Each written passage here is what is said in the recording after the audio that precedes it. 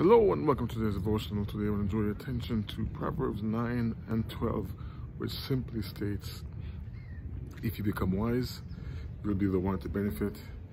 If you scorn wisdom, you will suffer. Rather straightforward. And so as I reflected on that, the choices are very clear.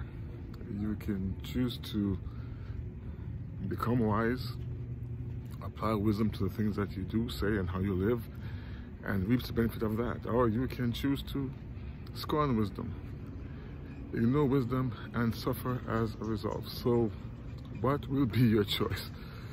Do you choose to suffer? Or do you choose to enjoy and enrich lives by applying wise principles? The choice is clear. Make your choice. God bless you. God keep you is my prayer.